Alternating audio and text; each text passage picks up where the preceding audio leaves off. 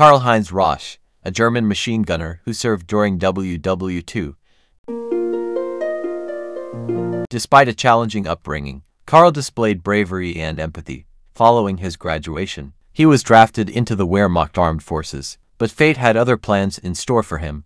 In October 1944, amidst the light artillery fire on a farm, Karl noticed two children playing in the yard, seemingly unaware of the imminent danger. Without a moment's hesitation, he dashed to their aid, leaving his rifle behind, and safely escorted the children to the basement. Tragically, as he returned to retrieve his weapon, a grenade struck him, resulting in a devastating and grisly demise.